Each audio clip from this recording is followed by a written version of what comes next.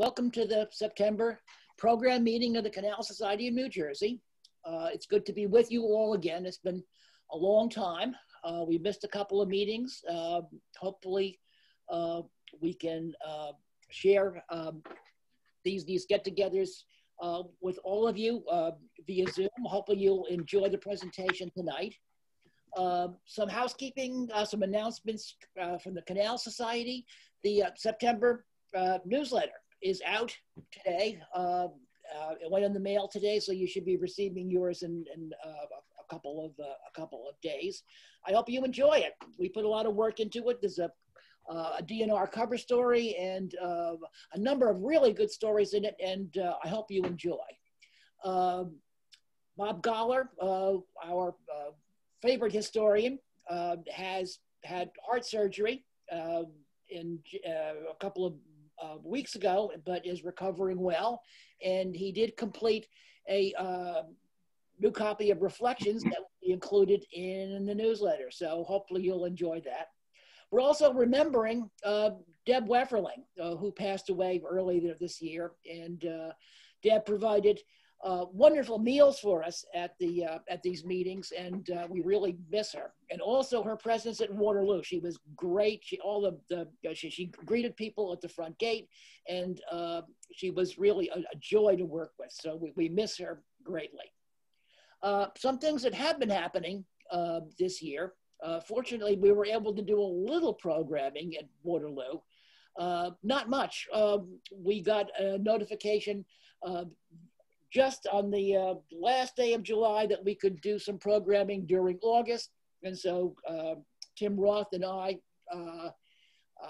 and Jeff actually pitched in, and for a couple of Saturdays managed to meet and greet visitors to Waterloo with a good deal of success. We have talked to a lot of people. State Parks was running some walking tours through the village, and we got to meet a lot of people. We had some nice sales. We had some good conversations, and unfortunately it only lasted until Labor Day. And so I'm afraid Waterloo programming is over for this year. Looking forward to that in the coming year. We'll have to let you know. We have been working very hard on Greenway issues. This past early in September, we completed 2 Greenway projects, one in Boonton and one in Lincoln Park. We contributed a trailhead kiosk for Grace Lord Park in Boonton, and that those signs were delivered, but I don't think they're yet installed. Lincoln Park, we gave them 3 new signs for their Greenway trail, including one for Lock 14, I believe. And so those have been installed. And so we're looking forward to putting that up on our website. In Boonton, we have created a walking tour brochure, and we have, since so many people have been out walking because of the COVID, enjoying the outdoors, we were in order to take advantage of that, we created a walking tour brochure and acquired 2 brochure racks and have them up at key points along the Greenway Trail. And we've already printed up 1,500 copies of the brochure, and they've been going like hotcakes. So we find that was really very successful. Also, we are advertising in Skylands magazine in the fall issue. Come and explore the Mars Canal Greenway, something that we haven't done before. We're asking people to come out and join us walking on the Greenway. And in order to find out interesting places to go, we ask them to log on to our website, and we've got a selection of brochures and maps up there. And so you'll be receiving a link to that new section of the website. Tim Roth will be sending that out shortly.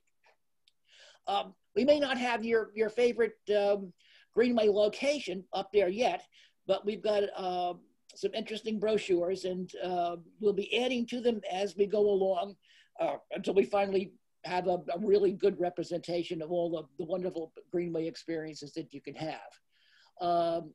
Let's see. I don't think we're going to be able to have a symposium this year. We canceled it early in the year. We've usually been having a symposium in the spring, but we've been unsuccessful in being able to get a venue to hold it and a number of speakers that would make it worthwhile. Some of you actually sent in your money to attend the symposium.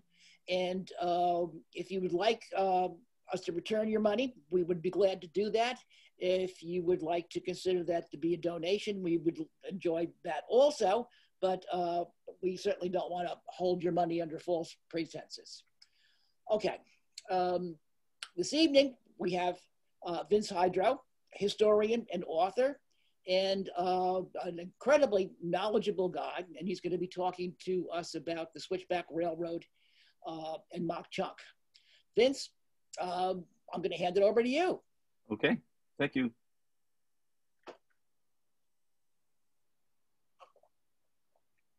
Okay, do I got to do something here now? You should have an option at the bottom of your screen that says share, share screen. Okay, let's see. I actually seem to have lost it now.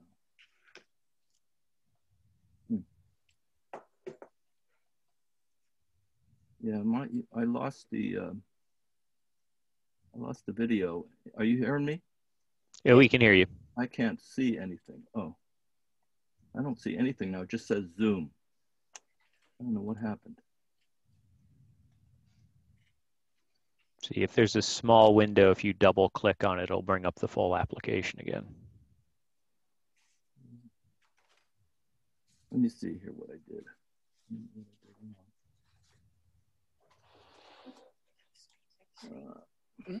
Let me see here. Clicked on something. Chair right behind you. He's having trouble getting to the. Okay. All right. Now, what do I got to do here? Share screen. Click share screen. Yes. Okay. Put ships on the train board. And I think share. All right. How's that? Very good. We can see it, but I don't think we're at the first page. No. There we go. We're scrolling through now. Yeah, I'm at the wrong spot. Let me end this and get back to the beginning. Great. Oops. That's not the presentation mode. That's the presentation mode. Okay. Sorry about that. Very good. We're seeing it properly now. Okay. This is about the Summit Hill and Mauch Chunk Switchback and Gravity Railroad. And it's certainly important to the canals of New Jersey for the coal that was transported on the switchback was discharged into the Lehigh Canal, and then at Easton, it was either transshipped over the Morris Canal or went down the Delaware to Bristol, or went and was transshipped over the Delaware and Raritan Canal. So it is important to New Jersey and the canals in New Jersey. If you're interested in reading more about my switchback, I did write a book on it. It was published by the Canal History and Technology Press in 2002, and they are available at the Easton Museum. It's going to be out of print, so whatever they have, when it's gone, it's gone. It's not a big seller, and it is a real thick book. It's everything you would want to know about the switchback and more. Okay, so the story begins in 1791 with the discovery of coal on Sharp Mountain near present-day Summit Hill, which is 9 miles distant from Mauch Chunk, which is now Jim Thorpe. I keep hitting the wrong button. And the story goes that Philip Ginder discovered this stone coal under the roots of an upturned tree, but I think this picture really shows who the true discoverer of the coal was. It was probably his dog, because why would a hunter be looking under the roots of an upturned tree? But anyway, this discovery resulted a year later in the formation of the Lehigh Coal Mine Company in Philadelphia, which had limited success commercially in getting the coal to markets. There was some leases to some Wilkes-Barre entrepreneurs that were able to ship some coal during the War of 1812. And there's a book called Philadelphia's First Fuel Crisis that talks about that. But it wasn't until 1819 that, let's see, I'm having trouble there, seeing my writing. Okay. Josiah White and Erskine Hazard, two Philadelphia Quakers, formed the Lehigh Coal Navigation Company and settled the town of Mauch Chunk, and they built a graded stone turnpike from the coal mine to the landing on the Lehigh River and a descending only navigation on the Lehigh River. And that consisted of, you probably have heard about the bear trap locks that were constructed by White and used to create artificial freshets on the Lehigh River so that they could get the coal all the way to Philadelphia. And that was a descending only navigation. It wasn't until 1829 that a two-way navigation was completed. So parts of that stone turnpike are still in existence. And White and Hazard, when they built this stone turnpike, they had the intention of putting a railroad over it. And so they actually graded it, and it's allegedly the first road in America that was built in a graded fashion. They called it descending only. And they built it using leveling instruments that were borrowed from Benjamin Morgan. And if you ever get up to Jim Thorpe and you want to walk on this stone turnpike, it's below the breast of the dam, the Mauch Chunk Dam, which is west of Mauch Chunk. And it's a beautiful road, and there's some really nice constructions on it that are still there. And you can tell this is a stone turnpike because the pathway is laid with stone, and it kept ruts from forming in the road, but it also jarred the coal and created plumes of dust around the cart and the driver. But they're beautiful construction along the way. And the railroad was built over the top of this stone turnpike for about 5 miles of the old turnpike. And it diverged right below the breast of the dam, and you could almost follow it all the way into town. It is preserved inside Jim Thorpe. This is called Trap Alley, and the behind me is the Opera House on Hill Road in Mauch Chunk. And this alley that you see is called Trap Alley, and that was part of the old stone turnpike. And it was called Trap Alley because there was a wheelwright shop at this location where they actually built and tested the bear trap lock. And this is a beautiful section of a beautiful 1826 watercolor map that was drawn by Solomon Roberts and presented to Rebecca White. And it shows the bear trap locks and some other really interesting features here. And it shows the diversion of the coal road from present day Broadway. So this is the wheelwright shop and the bear trap, currently the Mauch Chunk Opera House. And the Mauch Chunk Creek, and that runs right underneath that wheelwright shop, and that's how they were able to test out the bear trap locks. And there was a mill race that used the Mauch Chunk Creek to turn a grist mill in town. And this is current Broadway in town. So you can actually walk on Broadway, and if you go up to the Opera House, you could find Trap Alley and walk on the old coal road. Josiah White's house is shown on here, and the stone turnpike leading right down to the river, and one of the bear trap locks, and then the coal loading dock on the Lehigh River. So this is a beautiful map that we're lucky to have. In 1820, the Lehigh Coal Navigation Company was able to ship 365 tons of coal to Philadelphia at a fixed price, and that, according to some historians, marked the onset of the American Industrial Revolution. It actually convinced consumers that stone coal was a reliable way to heat their homes. And in 1827, they began construction of the gravity railroad in January. So the first time I ever read that, I wondered, why in the world would they start a railroad in the beginning of January, in the middle of winter? Well, it turns out after further research that was the stockholders meeting in Philadelphia where Josiah White was supposed to be asking permission to build the railroad. So he went and started the railroad, and later had to ask for forgiveness. In reality, the railroad tracks had actually been built a year earlier within the Great Quarry at Sharp Mountain, at the Sharp Mountain site where Ginder discovered coal. And that site became a gigantic quarry with railroad tracks within it, and it lasted until 1847 when the coal ran out. Now the switchback was built using strap iron, and this photograph shows how the strap iron was laid on wooden rails, which were then laid on wooden ties. But the original design was to use stone blocks. And there's a whole story about why the stone blocks were not used. They went to the wooden ties instead of the stone blocks.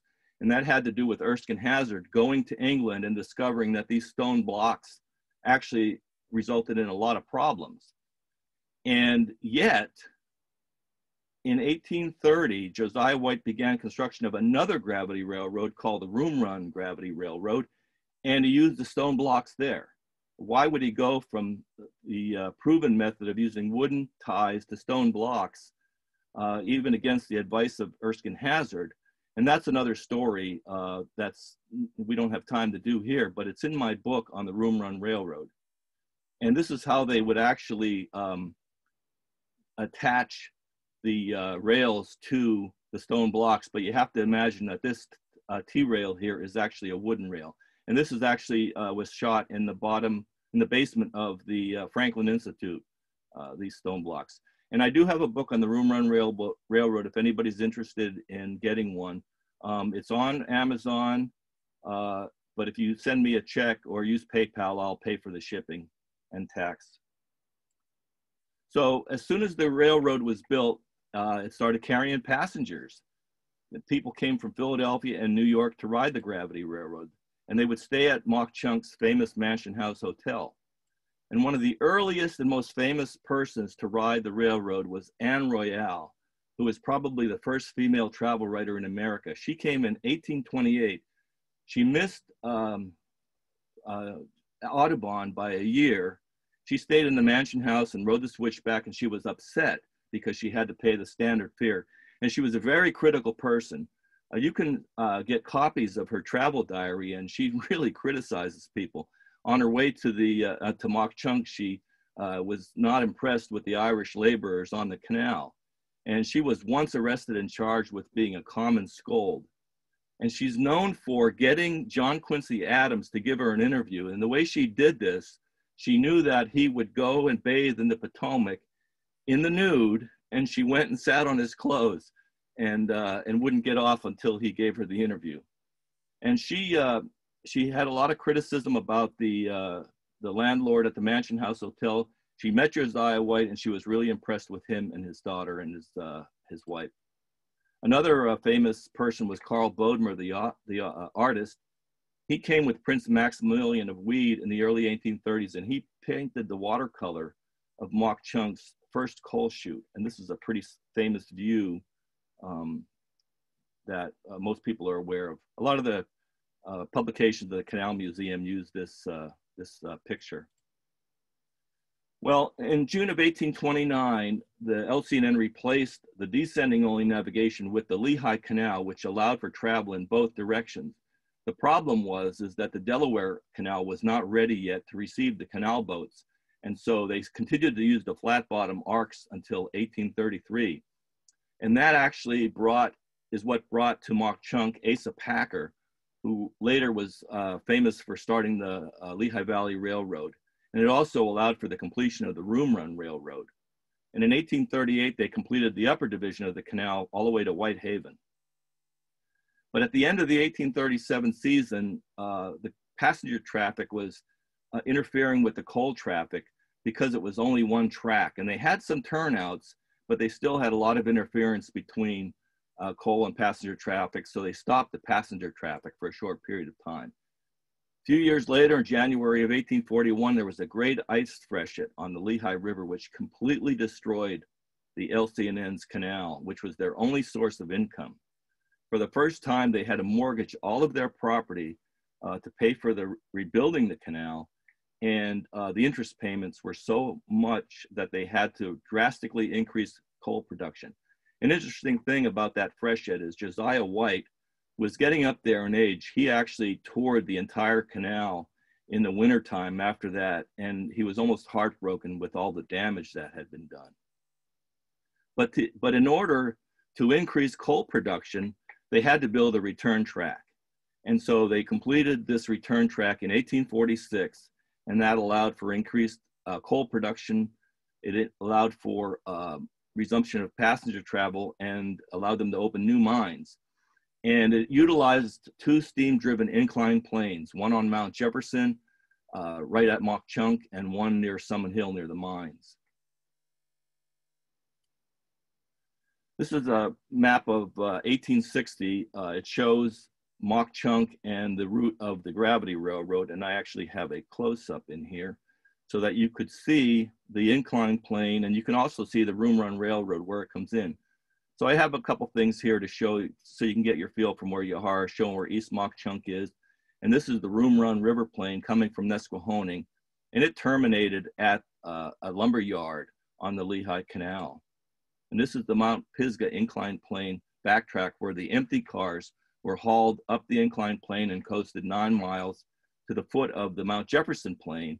And then they were pulled up that plane to return to the mines. We had another plane here, and interestingly, it was operated by a water turbine on the upper Mauch Chunk Dam. And it utilized what Josiah White called his propellers, which was a way of mechanically transmitting power up an inclined plane. The railroad was in the form of a figure 8, and where it crossed over was known as the 5 Mile Tree Crossover. And you could see a tourist car on at that crossover. This car is heading towards the right, which would be the bottom of Mount Jefferson Plain, and the returning cars would be going underneath this car on their way back to Mauch Chunk. And I just wanted to add this so you could get a feel for what the inclined plane looked like in relationship to the town. And that's the Mount Pisgah Plain. And you can also see the ruins of the Room Run River Plain and the village of Nesquehoning where the Room Run mines were located. And about the same time, we started having photographers come to Mauch Chunk. And so there's some really nice early views of the inclined plane at both at Mount Pisgah and Mount Jefferson. And this one, you can see a train of coal cars waiting to be pushed up the inclined plane. They were actually pushed up by safety cars called Barney cars. And of course, the passenger cars as well. And there have been many, many statements over the years saying that there was never an accident on the Switchback Railroad. And there was an incredibly large number of accidents on the Switchback. And in my book, I have a whole appendix devoted to a sampling of some of those accidents. And one of Asa Packer's son was actually involved in an accident on the Switchback in 1853 when one of their passenger cars collided with a coal car, and that was quite common occurrence.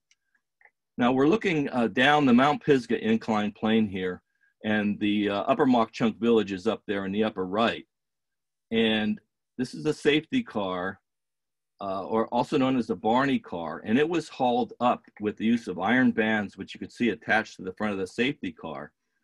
And it actually pushed up the empties or the passenger cars. And that was so that you wouldn't have to attach a cable to the empty cars as you were pulling them up the inclined plane. It allowed for quicker movement.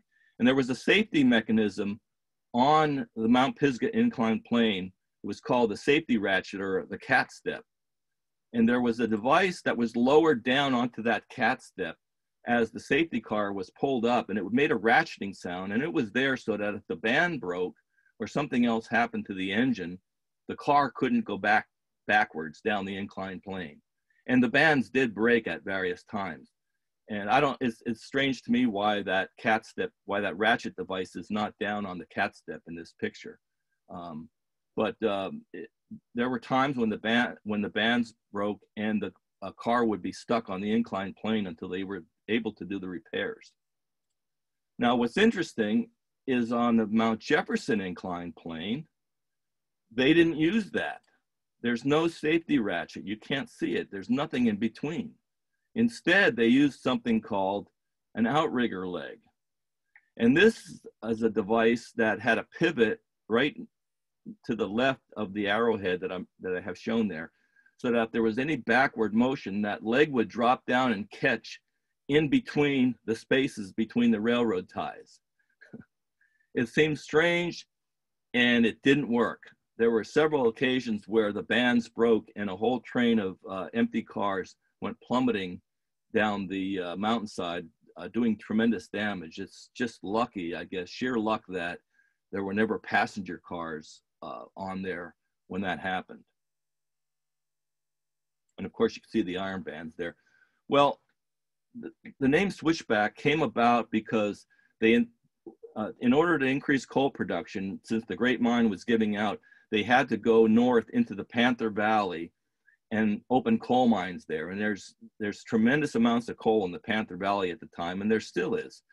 And in order to get down the hillside, they invented two sets of switches that were used to create a switchback effect. And they were invented by George Washington Salkeld, and that caused the railroad to become known as the switchback. And it allowed passengers, actually riders on the railroad, to go down into the valley, surprisingly, and tour the mines and the breakers and everything. And tourists loved it. They were charged an extra 25 cents to go down into the valley. Now, this is from a book by M.S. Henry, History of the Lehigh Valley, and it actually shows the location of the switches that were just on the previous map. And it's interesting, that's the only picture we have anywhere showing these switches. And there were a lot of write-ups, though, about how these things worked, and they're very interesting. But they didn't stay in service very long. They were replaced with tracks that more closely conformed to the curvature of the mountainside. So they were only in service maybe 11 years or so. But the railroad still became known as the switchback, still was known as the switchback after that. Now, these are the inclined planes that were in the Panther Valley. There was, at one time, there was as many as 5 planes, but in the long run, only 2 remained. And you could see that they don't have the cat step either.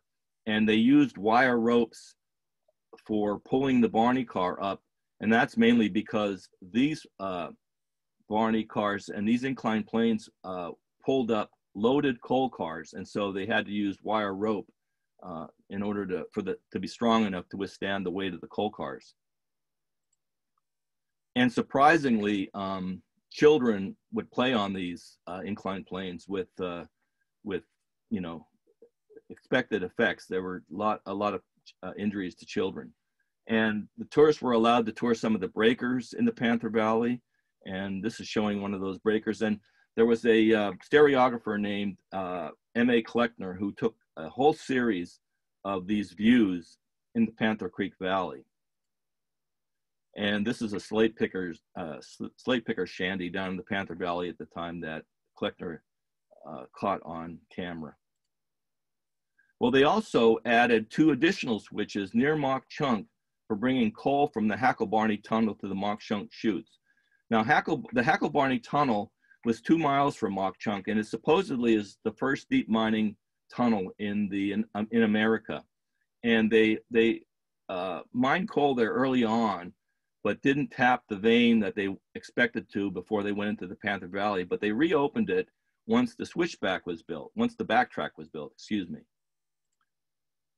And this is showing, again, so you could see the Room Run Railroad in this location to the switchback. So this is the switchback down track showing the track leading, taking full coal cars down into the Mauch Chunk to the river, and then the return track going back to the mines. And then the location of the Hacklebarney Tunnel and the Lehigh River. So this is a close-up showing the switchback that they built to tap the coal from this mine. Now, the map shows the switches as if they're curves, but they really are switches. There was an east and a west switch here. And they actually built an additional gravity railroad to hook onto the switchback. And parts of that are still there that hikers use. And where it actually tapped into the down track was a place called Board Bottom. And this is a map showing how they utilized it. Before they built these additional switches, they actually took coal down to the 5 Mile Tree crossover that I talked about, and then down to the river to these chutes. But in 1854, they added these additional switches and the Hackle-Barney Gravity Railroad. And that's the Hackle-Barney Tunnel, which is still there. And if you hike along the switchback, it's a great hiking trail. It's a great biking trail. And people, you either have to cross a thin ledge or you have to go down and see the tunnel mouth to get past this. And I'll explain why in a little while. And there's the route of it. And you can actually see the location of one of the switches if you so choose to see it. And this is what was called the stand on the backtrack, where coal cars were switched onto the switchback from the Hackle-Barney Tunnel. And that's still there. And this is this location called Board Bottom, where there was a bridge carrying the cars from Hackle-Barney Tunnel over this route to the down track. And that's still there too. But in 1868, the tunnel mouth collapsed. And the part of the backtrack was pulled down too. And they built a trestle there, which was later consumed by fire after the switchback had been abandoned. And so if you are hiking this trail or taking your bike, you actually have to walk alongside the mountain there on that narrow ledge that you see there. Either that or you go down around the tunnel mouth. And some people do carry their bikes across that.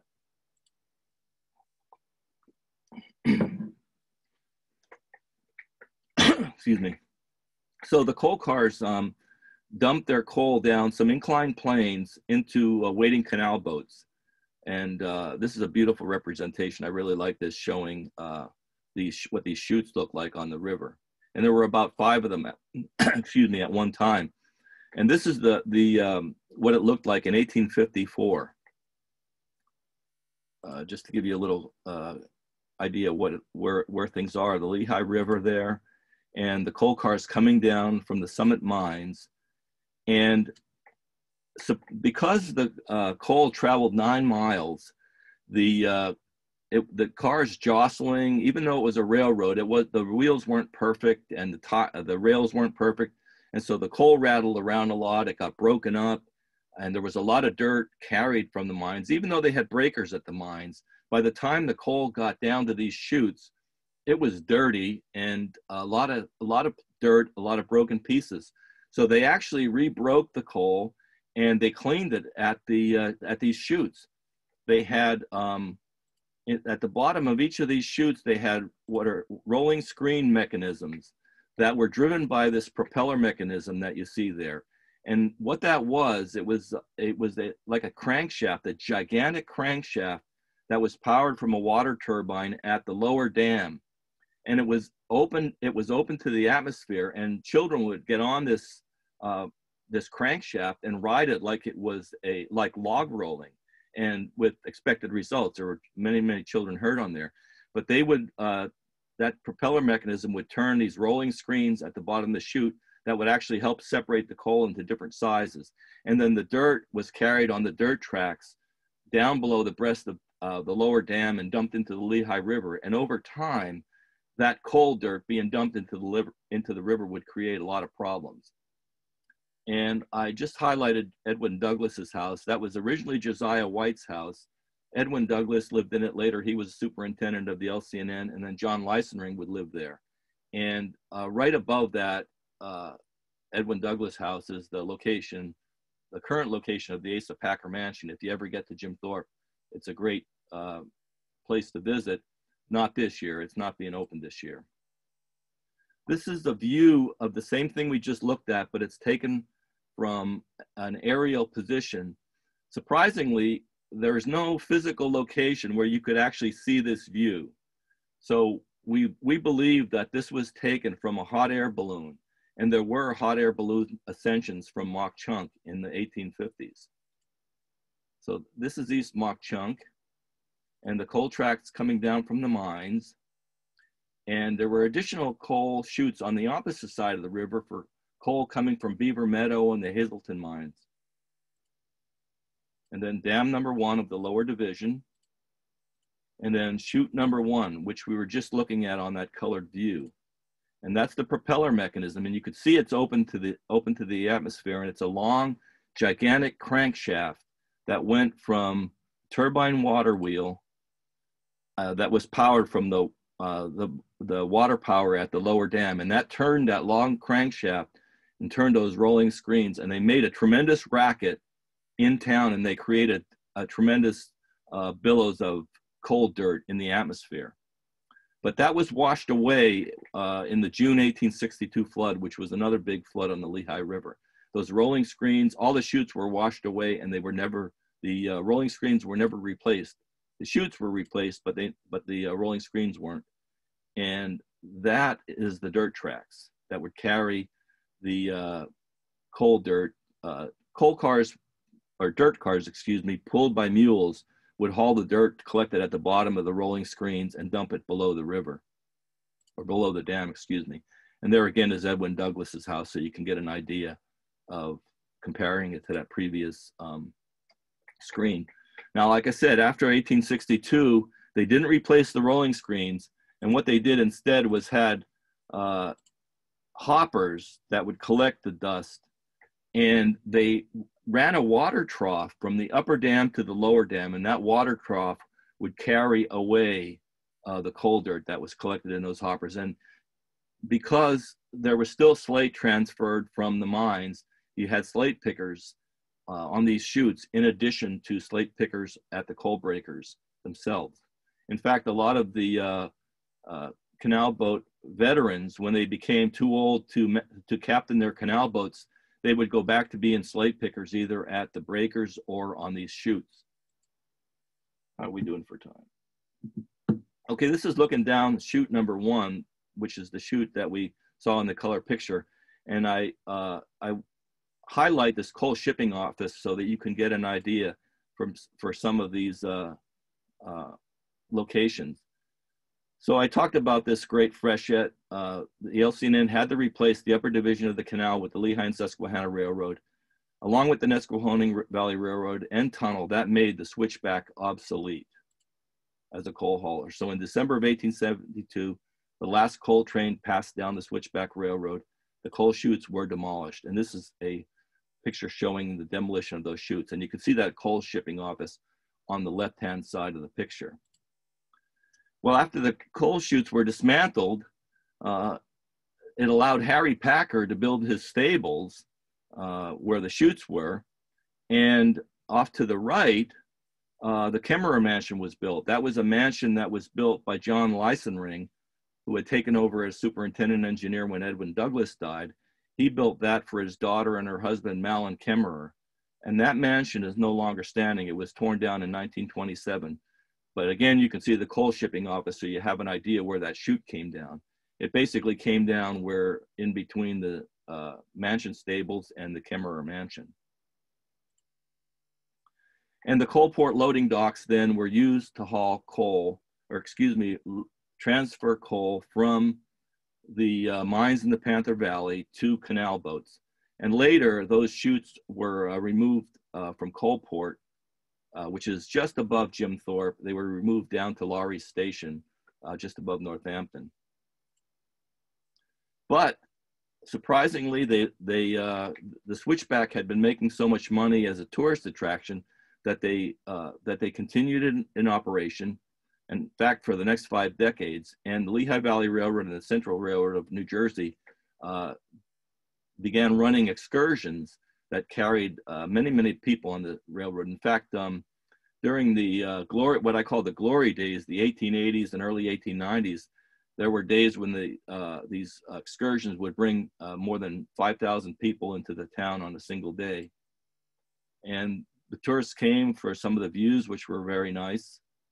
And in particular, one view, which was the trestle on top of Mount Pisgah, which was used to overcome a gap in the mountainside.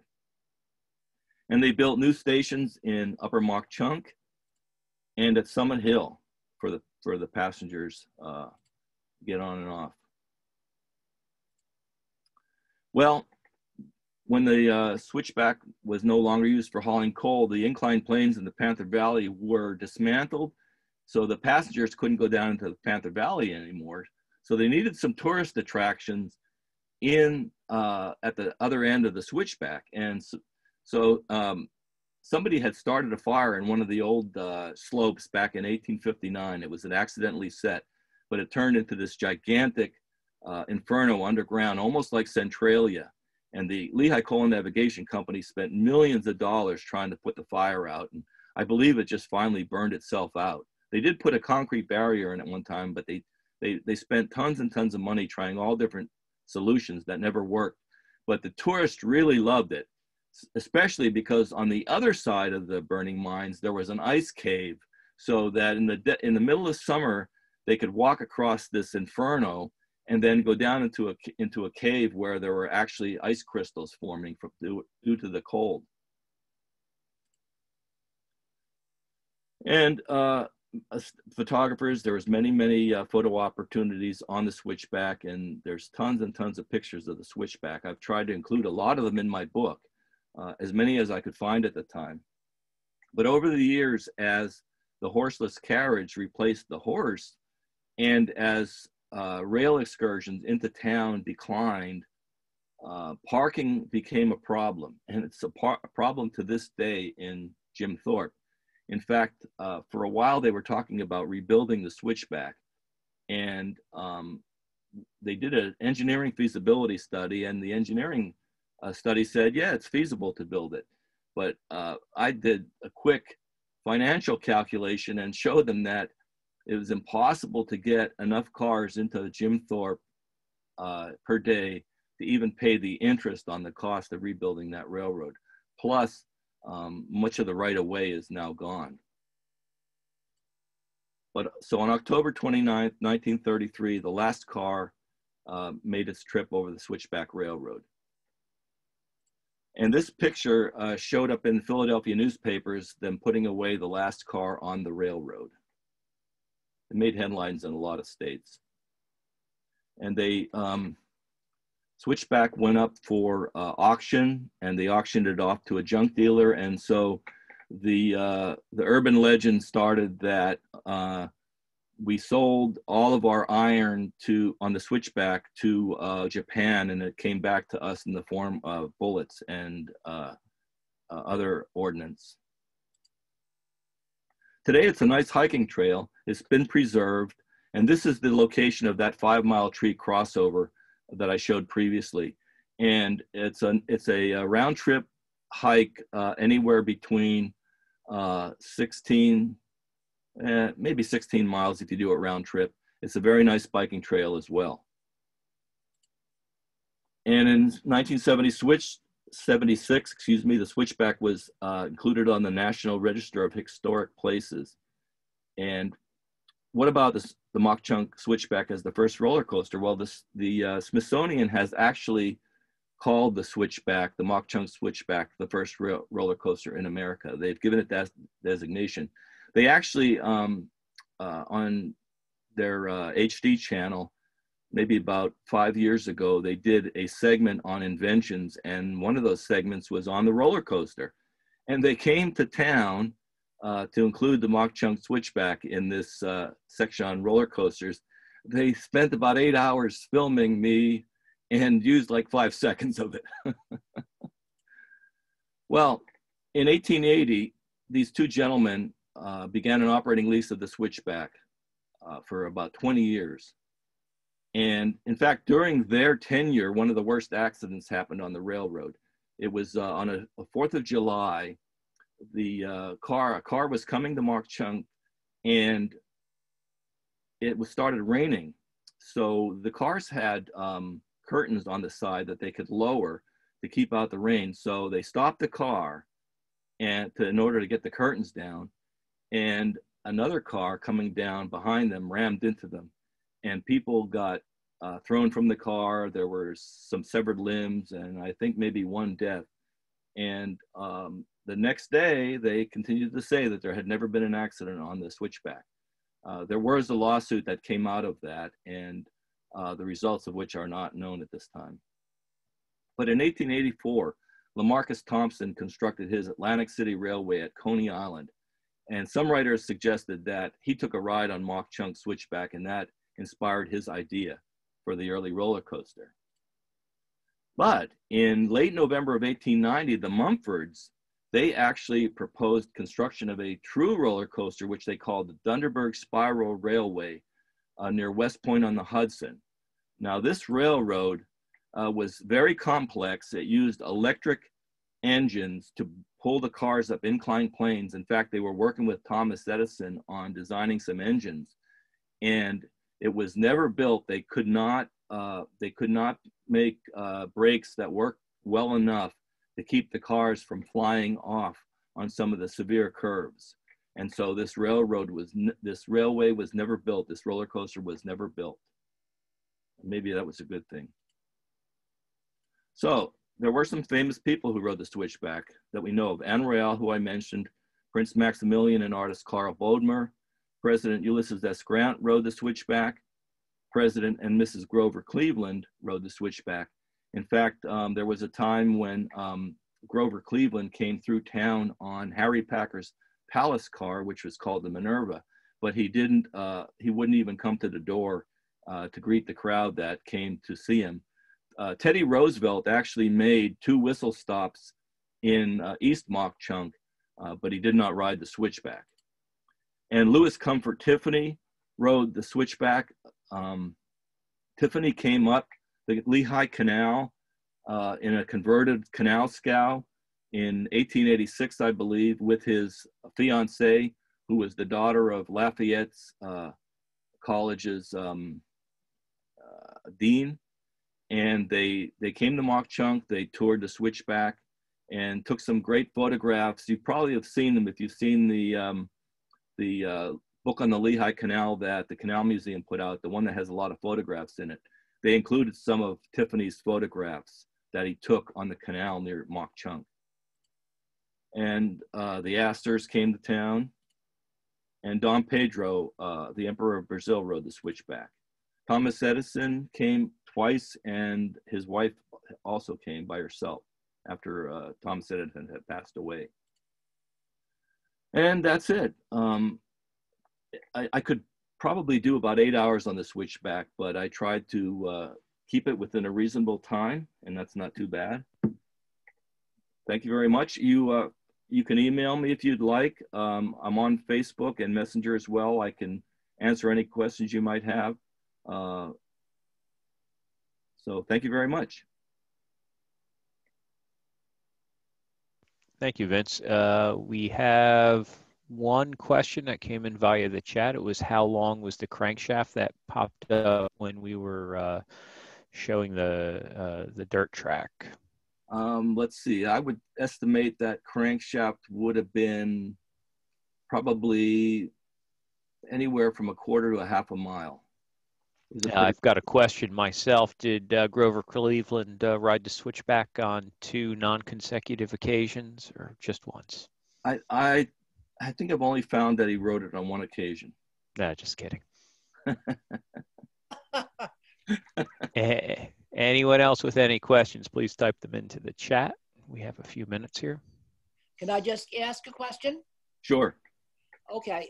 Is there anything at Summit Hill of the switchback or the mining operation to be seen? The switchback, there's some remains of where the railroad crossed over the highway. There is also where the station was located. They have a replica car standing there. Otherwise, no.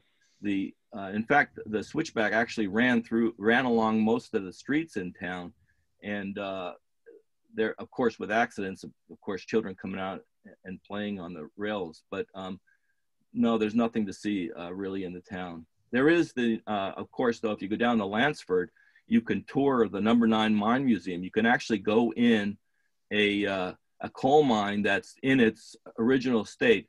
If you go up to Ashland, they have a coal mine that's been cleaned up, and it's very, it's not in its real condition what it was like when the miners were in. But if you go to Lansford, to the No. 9 mine, it's just like when the miners were working there. It's very interesting. think I had one more slide here I wanted to bring up too. Oh yes, I did just come out with another new book on Asa Packer's children. If anybody's interested, that's also on Amazon. But if you want to get it directly from me through either a check or PayPal, I'll pay for the shipping and taxes. I have been to that Ashland. I think it's the Pioneer Coal Mine. Pioneer, yes. Yes. I have a genuine Loki Trax bike from there as a souvenir I got as a kid. Another question came in asking about the trails. If you want to tour today, do you recommend a mountain bike for that? The trail's not in too bad of shape. It doesn't have the ballast on it like a lot of the rail trails have on it. I think people, most of the people that ride it, just can use a regular bike, but you see people with the real fancy bikes, and then you see people with, the bare minimum of bike too. It doesn't allow motorized vehicles on it, so you do have to use your muscle power. Yeah, the trail's not too bad. It's not too bad a shape. Not one of those racing bikes, but other than that, you might be all right. Yeah. But it's also great for walking too. I have a comment about Vince's book on the switchback, and he's much too modest on that subject. It's a fine book, and if there's any copies out there, you history people, you people like me who just have to have those books, better go out and buy it before it disappears. It's a really good book. Yeah, I think the Canal Museum has even reduced the price now on it too, because it just wasn't selling. I think we talked about this before we started this. I may in the future, reproduce it in individual chapters. I've kind of been thinking about that because people have been asking for certain sections of it that they like to see, like the Panther Valley. The Number 9 Museum would like to have the Panther Valley section as a book. So that's something I'm thinking about for the future. But actually Lansford has a new historical society too, which is very, very interesting. And they have got a lot of maps if you like to look at maps. Well, Vince, thank you very much. This has been a great presentation. It's been good to have you, and we really enjoyed your talk. Thank you. Canal Society members, we're glad to be with you tonight. We'll have another meeting in November, and it'll be a Zoom meeting as well. You'll be getting an email probably sometime in October about the presentation and about the timing, so watch for that in your email. You folks who are listening in tonight who are not members, please consider joining the Canal Society. You can do that online. Go to our website at Canal Society, New Jersey, canalsocietyNJ.org, and you can sign up right online. And please take a look at our new section on the Morris Canal Greenway. With that said, if there are no more questions, I'm going to end the meeting and looking forward to being with you all again in November. Please watch for your newsletters in the mail. Hopefully you'll enjoy what we've done, and we're looking forward to being with you again. Give the website again. Website, Canal Society, NJ.org. Okay, thank you. Good night, everyone. Thank you. Thank you. Okay.